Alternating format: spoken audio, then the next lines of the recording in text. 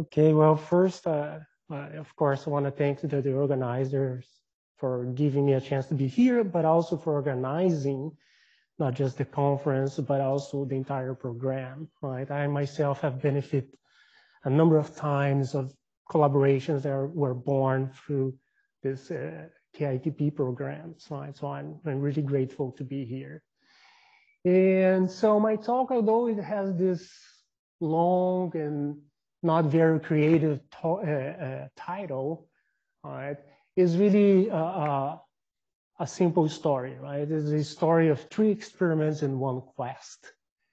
Okay, so these 3 experiments, they highlight different aspects of the same problem, the field body problem. And the quest is to learn how to build more realistic field body models, right? Because we want to ultimately have a predictive power, right? A lot of universality that we do is beautiful, of course, but sometimes some of the methods don't have the predictive power that experiments need in order to give further steps, right? So in this first, I don't feel like I need to go much on the potassium 39 experiments like Eric was talking this morning, right? But basically it highlights the long-range physics of the problem. And the studies that I have been doing with Johannes Denschlag, right, that were born here in 2016, we started this collaboration in 2016, they explore a very different regime. So we gain information about short-range physics, right? In lithium, it's kind of both, right? The short-range physics seems to be more important than usual, right? In the Efimov context, right? So this is a fancier way, right? So to look at the problems that I'm looking at this multi-channel effects that comes out in Efimov physics. And this work has more a chemistry appeal, right? Because we are looking to propensity rules of this two-body recombination. And again, lithium evolves is all the things mixed up, okay? So let me just put in here what we have understood, right? This is about 10 years old. This theory in which we found that for atomic systems, the three-body parameter, right, which sets basically the three-body observables, it depends only on the van der Waals length. And that was, of course, driven by the overwhelming experimental evidence, right? This is a theory that was built to explain these experiments, right? And in fact, you can see here, right, in this plot, I'm showing what we call the A- parameter, which is the value of the scattering in which the Efimov resonance becomes bound on the negative scattering, and that's measured for atomic losses. And you can see that for a wide range of values of this parameter here, S-res, which is characterized the strength of the resonance, right, it belongs within 15% from the universal prediction, which would be this 9.73. Okay, I was, of course, extremely pleased when I see that at first, right? But then later on, I started realizing that there's something else here going on, right? Because the narrowness of the resonance should matter. All right, that's based on some previous work from Dima Petrov.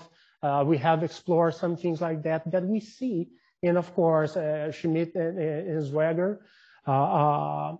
We see a strong dependence on the Efimov physics on the resonance strength. All right, in particular, you can see here in this theory, it is a simple theory in a sense. It's just a one-channel prediction, but I don't think it should be wrong. Right? I think this theory is consistent to what was found in this previous work. So this was very puzzling for me to see that some atomic species here, mainly, well, there's a cesium case here, potassium, and so on, that you don't see a strong deviation from universality. And that was what really one of the drivers to elaborate a model that contains most of the physics that is controlling these different characters of the resonances. Here I'm just showing the youngest data point. Here, I think is the youngest data point, but from the experiments from JILA. Okay, extremely accurate, and in theory has been shown a very good agreement to that. Right. So again, I'm going to capitalize from what Eric has already said. Right. So I just want to give you an idea of how these models that are built. Right. We know, in atomic physics, the interaction between the particles is mainly comes from electronic interactions. Right. And we decompose the interaction in terms of a singlet and a triplet component. Okay, and you can see these potentials are very well calculated and refined by feedback from the experiments. Right? And one point that I want to make right now for this talk is that the van der Waals length, which is related to the tail of this potential, is not the only length scale relevant on the two-body problem. We also have the exchange, I'm calling here exchange radius, right? Which is when the energy between the singlet and triplet potentials is comparable to the van der Waals energy, okay? And that gives you a length scale, and that length scale tells you more or less when the electronic clouds are starting feeding each other. Normally, for most alkali atoms, this is about 20 Bohr, right? And in 20 Bohr, for most alkalis, it is very small comparable to the van der Waals length, but not always, okay? So to deal numerically with this problem, right, I cannot use the potentials like this, right? Just the numerical, the memory and CPU time requirements would be too high, right? But the best point is that we don't need to. Right? We don't need to use that. So what we do is to use reduced models, a model for a singlet and a triplet potential where I adjust these parameters here to reproduce the real singlet and triplet scatter length. Okay, this model has some limitations. I call this the first generation. It was what I used for potassium-39, but right now for lithium, for instance, I'm using more the second generation.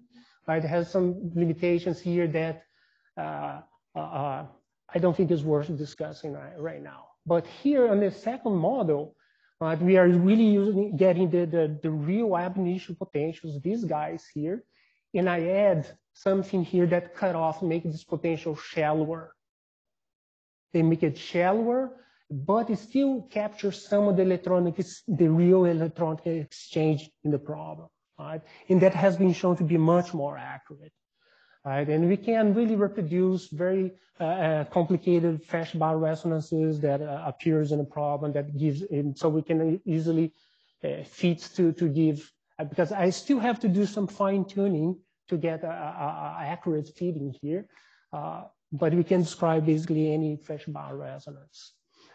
In the case of potassium-39, right, what I just want to highlight here is some of the comparisons, because our picture was always to say that potassium-39 is anomalous, right? It's not really fitting into the usual universal picture, right? And we see that by comparing some observables for negative scatter length is the three-body recombination. We see the universal prediction would be around 600 Bohr, right? Our theory gives a closer results to the experiment. But interestingly enough, right, our theory can also predict, can reproduce the inelasticity parameter, which is this parameter that captures the amplitude of the rates. It's typically thought has a global parameter, but it's related to the lifetime of the Efimov states and so on. And this theory can reproduce that. Right? So we can start feeling secure that, we can only predict both the position and the lifetime of these resonances. And in this particular case here, which was one observable closest to the smallest value in the scatter length, we don't get an extremely good comparison for the eta parameter, but I I blame that mostly on the limitations of the first generation of this model, right? I want to do these calculations now with a newer model and see how that goes.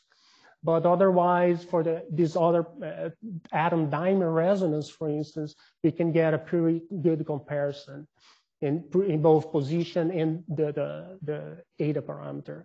What I want to say here, right, and highlight is that in this particular case, right, our model can now look to the Efimov states, right, that are causing these resonances in the atom dimer threshold, and point out how the lifetime it's behaving for these trimers. Like in this case, this peak here corresponds to the first excited trimer state.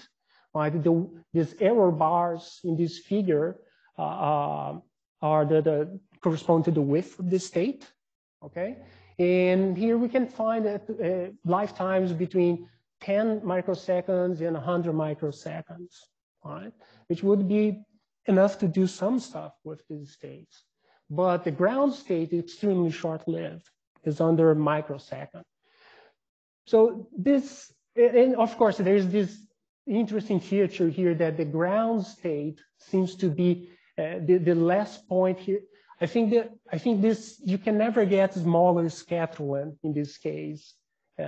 For this particular resonance, but this trimer here was almost unbinding here, right, for this particular. So this level of, oh, just one more comment here. I forgot to say that to get a good value for eta, right, you do need the hyperfine interactions. I have used models that I don't have hyperfine interactions. I get the position correct, but I don't get eta correct. So this is, now we think we have a tool that we can start looking for better conditions, better atomic species, better resonances, to find where is a place where the physics is less lossy, right? Where we can find long-lived Efimov states, for instance. So understanding have this power, right, of looking to the short-range physics, which controls the lifetimes. It is really important. And there's a lot of advances that have been made here by Johannes' group that have been, at least I get involved in this project in 2016 from my conversations with Paul. And the idea here is to dig into the losses. And we don't only want to know how much is lost. We want to understand how it's lost and lost to where, right, where it's going. All right, so three-body recombination, which is the process we are looking. In this picture, this is a hyperspherical picture. So R is the hyperradius, represents the overall size of the system. And it starts over here above 0. That's the threshold, three-body threshold, breakup threshold. And you have 3 orbital atoms colliding, and they are going to get to some distance, go through in the last transitions, and leave the particle with high kinetic energy. All right? And typically, that's enough, and that's what most experiments have done so far, is to look at the atom loss. Right? You just see the atoms being lost, but you don't know exactly where it's going. But in these experiments on Johannes' group, and Johannes is probably going to give a much better explanation of how the experiment works. It happens in the presence of ionization field. So as soon as the molecule is formed, right, it's immediately ionized. Once the molecule is ionized, it's easy to keep track, right? And this molecule is going to collide with other atoms and generate a lot of losses. And that these losses, the loss signals are very strong.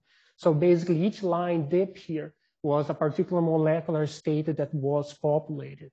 So we can trace back and look to these questions, right?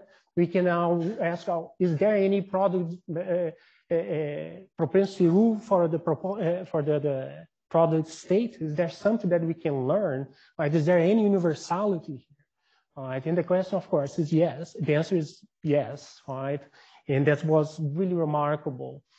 In this is a paper that is cooking in the oven right now, right? But it should be out in pretty soon. And here I'm showing to you the three-body recombination rate as a function of the binding energy of the final product, right? And what we found, color curves, color symbols are experiment, and black symbols are theory, all right? You can see that we are dividing here. I'm artificially shifting this slope here. So you can see the different partial waves of the molecule more clearly, or else this would be all mixed up. Right? And we can see clearly that there is a overall trend here, what we call, what we are saying, in this plot here, is that this curve here is 1 over the binding energy. Right?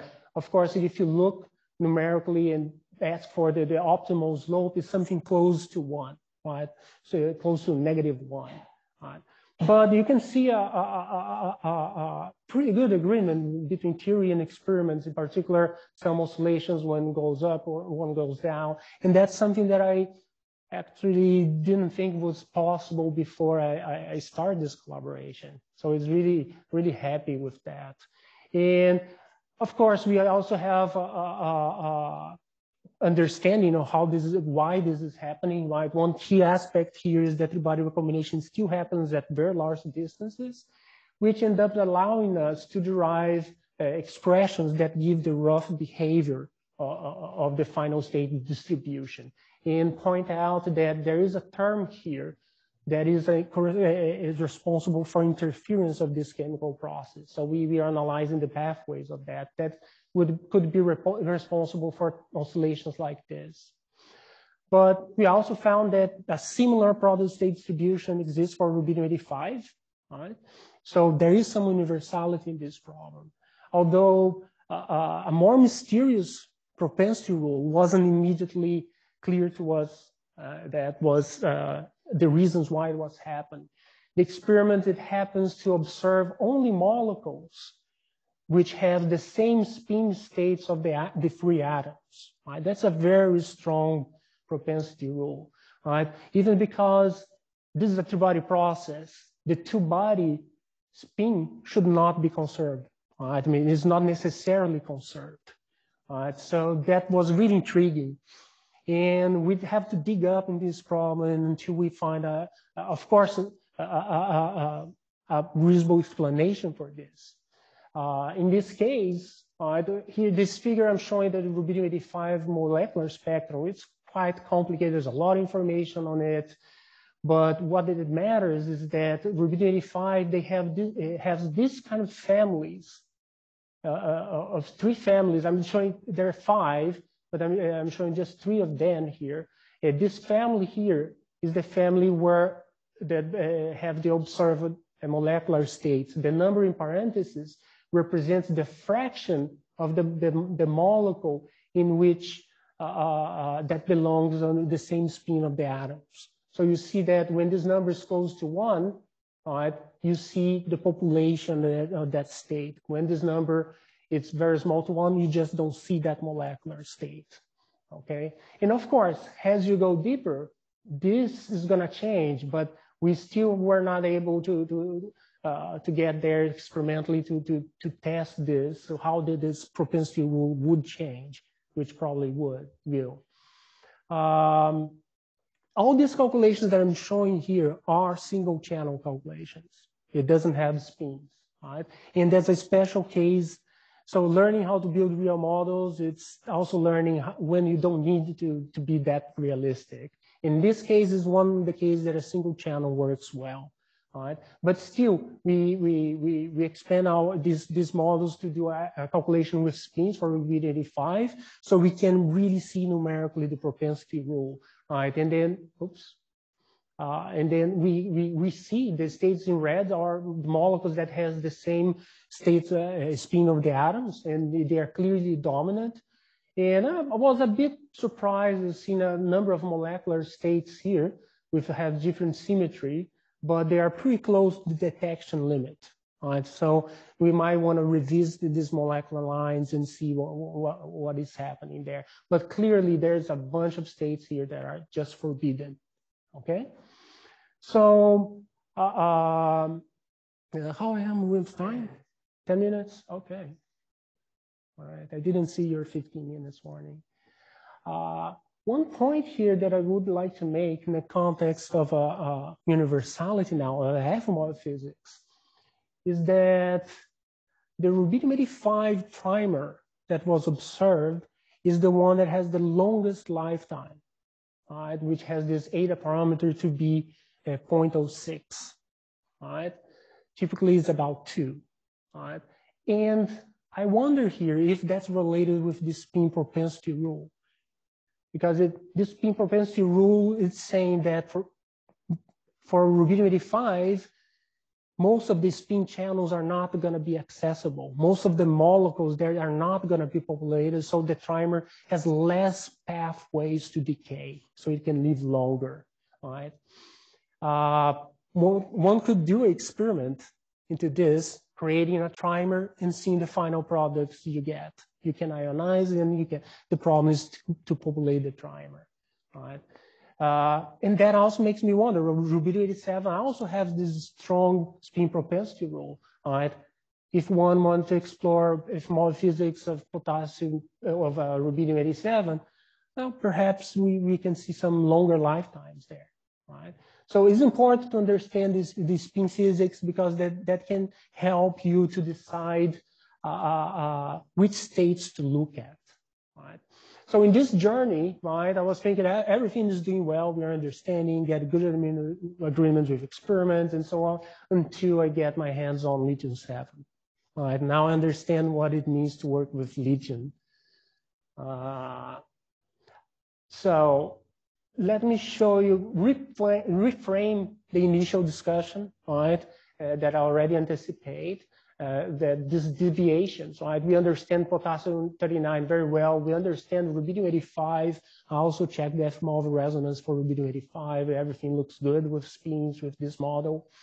But it's still, we don't know what is happening with these with a number of cases here. Right? The lithium, there's a cesium, and there's 2 potassium here. They should have A- parameters way larger than is actually seen in and the thing that these guys have in common is that they are all narrow resonances.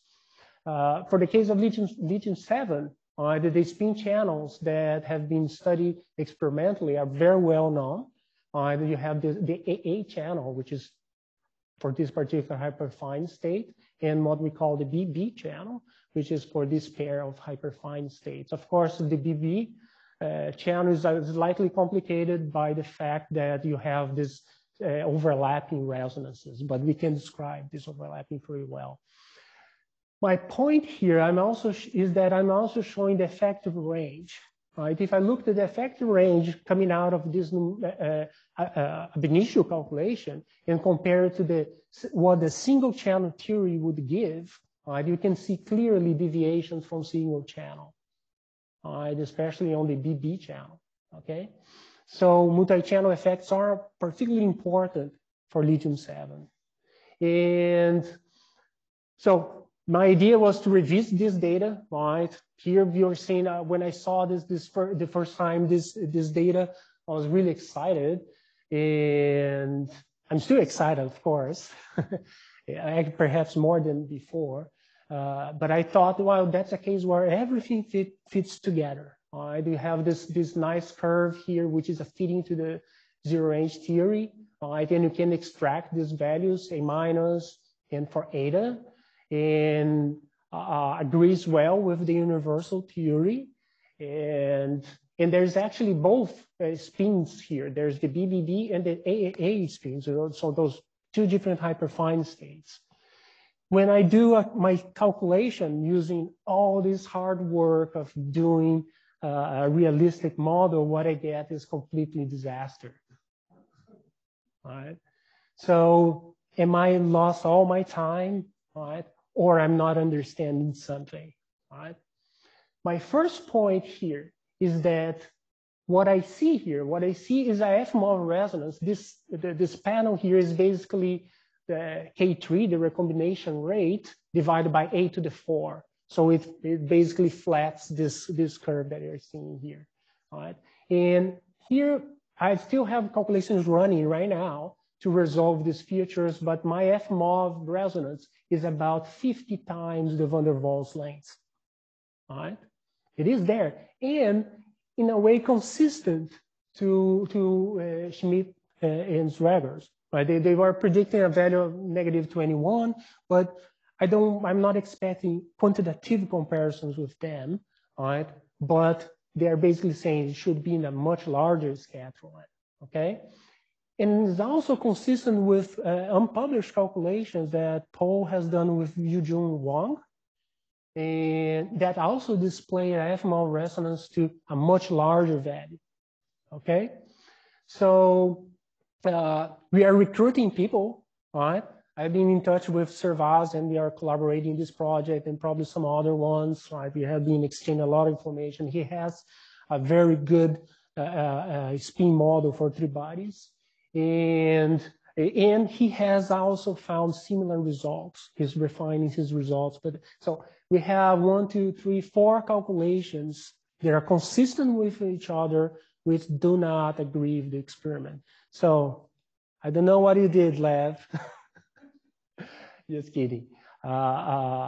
Because for me, what intrigues me into all this, at least in my numerical calculations, is that my resonance appears at value of scattering larger than 22.7. We know that for Efimov theory, 3 minutes. You would expect that if you change your scattering by a factor 22.7, you should expect seeing 1 Efimov resonance. Here, I had to change the factor by factor 50. So there is something going on, right? And I need to apologize. This figure probably has more information that you want to know, all right? Like the dashed lines, please don't ignore that. It's just for some experts, all right, the dashed lines are just the potential. The red lines is the potential plus the diagonal Q. So that's the effective 3-body potentials, right? And when I start looking to lithium-7, well, of course, I found some reassemblance, right? I saw that there is a typical universal barrier around twice the van der Waals length. So good, right? That's not really what's going on there. It is pretty similar to what we've seen for broad resonances. The difference is that this guy is slightly deeper. This goes up to 1 times the van der Waals energy. This one goes to almost 3. So it's slightly deeper and actually can hold a state there, if you want to call that Efimov state or not. We can debate that, but it holds 1 state. The different thing is that there is an additional barrier here. These are the potentials on resonance when this scattering is infinity. This barrier is not present for broad resonances. And the real Efimov physics, right, it happens at a larger distance. So at short distance, you have still have this attraction, comes with a barrier. This attraction binds 1 state, and all other Efimov states are going to bound only at much large distances. And that explains why I'm seeing the Efimov resonance at much larger scattering length, but still don't explain the experiment, right? So we start thinking, what is special about lithium-7, all right? So we have to put together all the numbers and analyze the different species. And the first thing that comes out is that lithium-7 has the smallest hyperfine splitting, right? The ratio between the hyperfine energy splitting to the van der Waals length is basically 1. Right? All the other alkalis have a much larger hyperfine spin. So that's an indication that all the spin channels are much more squeezed. And then spin physics is going to be more important. And the other thing is that lithium-6 or 7 has the smallest van der Waals length. And the smallest and comparable to the exchange radius, which is about, so this is about 30, this is about 20. And again, the exchange radius it tells you when the electron clouds start overlapping. And to me, that means that when you bring the third particle, the electron cloud of the third particle is also going to start overlapping, which is an indication that perhaps we might need a three-body force. Right? And if you look up on the literature on what is available today, you can see that, yes, for lithium has the strongest three-body forces for all species. And of course, we have serious people now looking into this problem more closely. It's a collaboration that's being stimulated again by KITP. And Michal Tonza is going to be doing all this analysis better than we would ever be able to do it. And I just want to show here to end this, end the suffering, is that if I include a three-body force in my calculations, I can, of course, adjust this and obtain a very good agreement with the experiment. But what I want to emphasize here is that not only fix the position, but correct the amplitude. So the three-body force is attractive three-body force that has a form like this, that is pushing more amplitude for short distances, and that automatically corrects the amplitude in there. So I'm in an uncomfortable position now to say that, of course, there's a lot of things to be analyzed, but it's very uncomfortable to say that lithium depends on the three-body force, but that three-body force conspires to put the resonance where the universal result is. All right. So we need to build up multiple efforts with people calculating three-body force to make a strong statement about this, because it's going to basically to prove that something is coincidental is always harder. Right. Okay, well, thanks for your attention. I'm just going to leave this slide here with some of my thoughts. Thank you.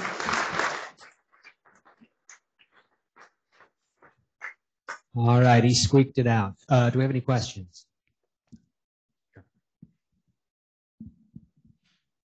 I have a question about your potential model. That means you said that the only scales you introduce in the end are these exchange radius, the van der Waals, and then the potential becomes softer, right? I add the repulsive portion there. These potentials are numerical potentials. Yes, but right? there are, you said that are a little softer than the original. I add something to soften this potential, so I don't have. So you lose in some way some low range small range informations. You kind of renormalize this part. That means you can think in terms of cutoff. Yeah. My question is why does it work well on the rubidium case where you want to address explicitly the short range interaction? Because for rubidium, this is about 20 Bohr for all alkalis. And rubidium, the van der Waals length is about 80. This term here falls off exponentially, so it becomes increasingly unimportant as you go to larger interatomic distance. So for rubidium 87, recombination really happens around the van der Waals length, which is very far away from where this electronic exchange is important. So in some way you are not so short range as you. Yes, for recombination. Yes, for recombination. Okay, short range for me it's anything smaller than van der Waals length. Okay, or comparable. Because in some way the surprise is that you don't need a free body force here in the rubidium. Yeah. And actually, that's a good point. I forgot to mention that three body forces are going to be important when electronic exchange are important. So for rubidium, because that physics happen around van der Waals length and the electronic radius, it is so small, three body forces are not important. All right, so the three particles never get that close. Thanks. My question is related to this one. If I remember correctly, the lithium polarizability is 100 times bigger than for helium-4. Is that the only parameter that give you the importance of the three-body force, or are the level of spacing are also what give you the importance of that? Well, I think it's all related. All right, the polarizability is going to be related to C6, which is related to the van der Waals length. And to the now the question, excitations? I'm sorry?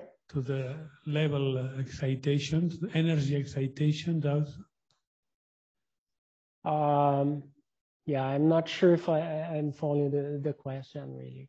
But what is really controlling whether or not three-body forces is important, right, is a question that we want to learn how to answer. Okay, at this point, the information that what I can tell you is that you have the separation of the length scale associated with electron exchange and the van der Waals length, which is where Efimov physics happens, is not very well pronounced for lithium. Okay.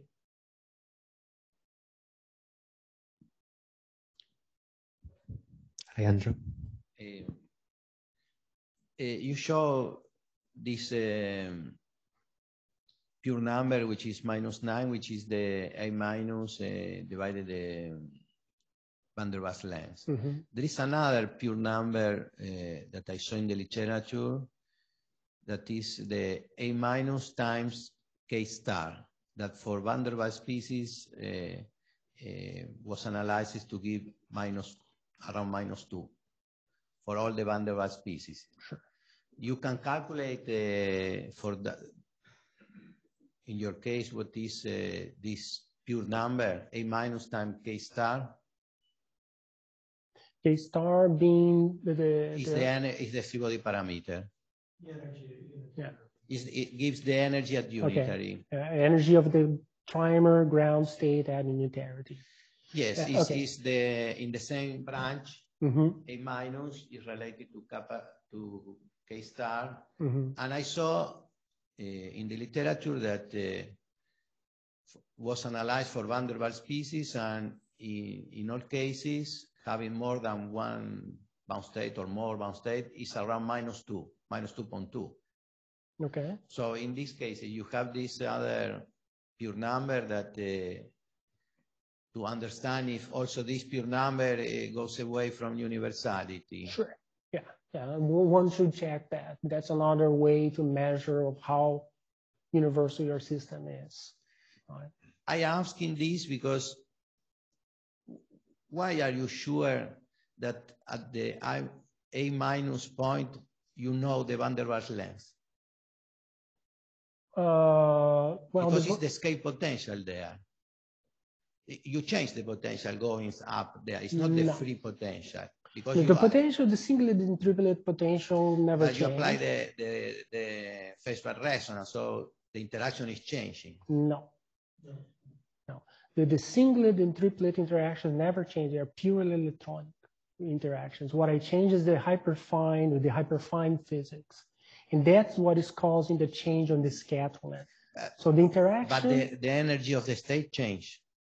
Yes. Which state? The energy of the state is changing. The two-body state?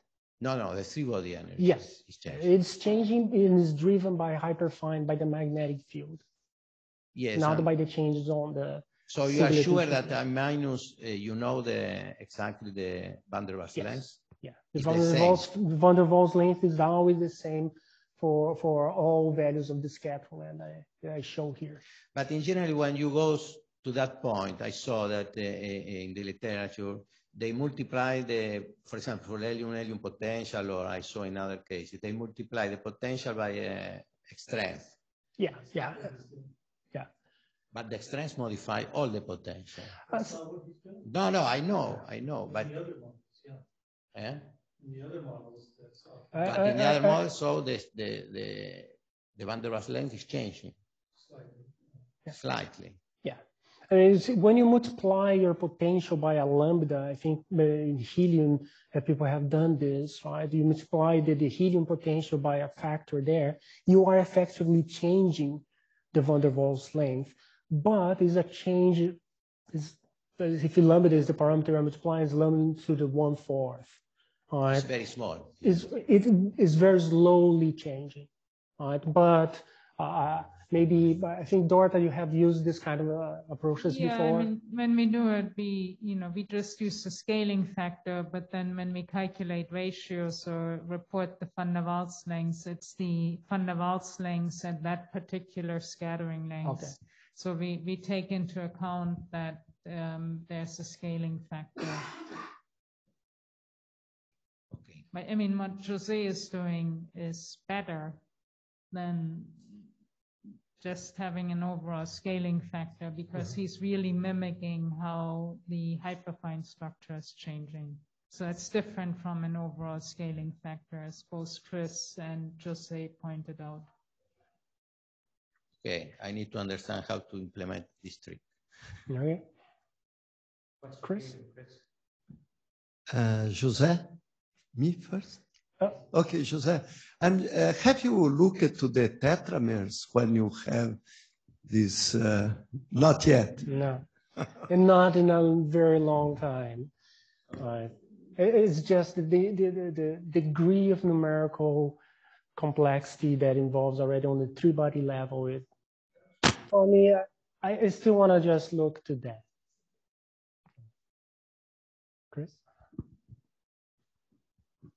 Could you put that slanting graph that had all the different orders of magnitude from earlier in the talk, shifted by 2 orders of magnitude, all the different, I guess that was the rubidium, okay. rubidium. Get in there.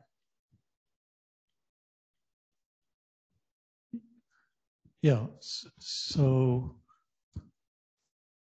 what's interesting to me is it seems to me like if you had not shifted them, these would all go up and the recombination rate would largely be independent of angular momentum. It only depends on the binding energy. Yes, yeah. Do you have an interpretation of that?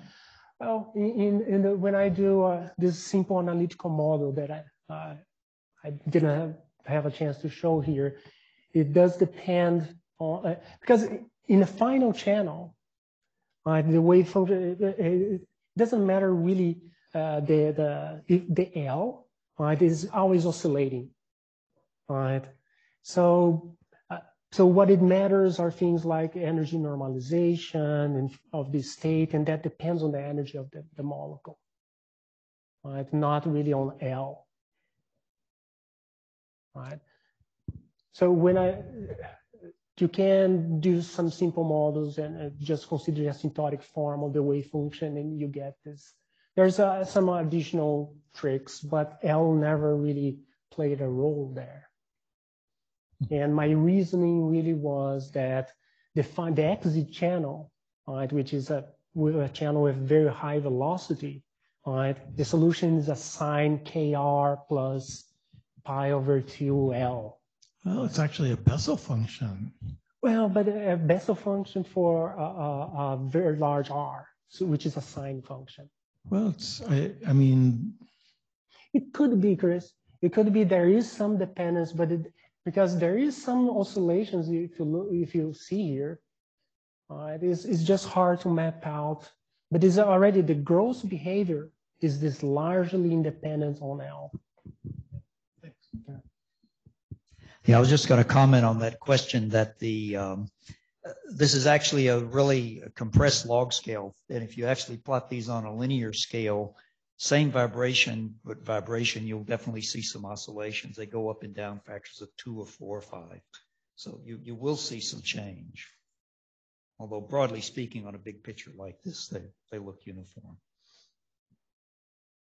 But I was really surprised by that too. You're coming with 3 atoms with 0 angular momentum, and you kind of go more or less in the same way. You can produce L equals 10 molecule in the more or less same order of magnitude you produce L equals 0 molecule. So there's a lot of momentum transfer going on. Right. Angular momentum transfer. Any further questions? I have a short question. When you give values to your three-body force? From where you know the parameters to look at? I don't. Right, and that's where how is going to make the difference. Right, I pick a three-body force that have the same functional form, the two-body electronic exchange, right? But I use that to fit the experiment, right? But knowing better how these two-body surfaces look like, right? I might be able to confirm that what I have been using, it is reasonable. So you made a parameter search. Yeah. All right, last comment. So I'm a little puzzled by this because we already know the realistic two-body potentials are not particularly useful because they're too deep. Mm-hmm. They have to be rescaled by, I don't know what, 2 orders of magnitude. For little, not that much, but yeah. So, well, I mean, you'll have to rescale the three bodies, comparable amount.